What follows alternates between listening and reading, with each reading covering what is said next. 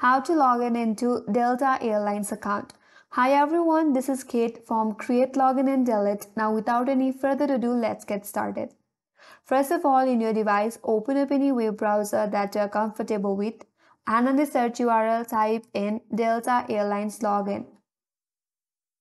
After that, head over to the first link on your interface that says Login Delta or www.delta.com. So click on it. Now, you'll be taken into login page. So to log in into Delta account, first of all, you have to type in your SkyMiles number or your username. So type in your SkyMile number or username. Under that, you have to enter your password. Make sure you type in your correct password. In case you forgot your login ID or your password, there is a link provided that says forgot login or forgot password. Click on that, follow some instructions, and that will help you out to recover your account.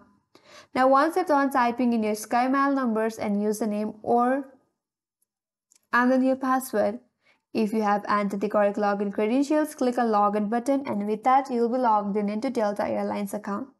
And that's all for today's video. Hope this video helped you. If you are new to our channel, make sure to subscribe and like.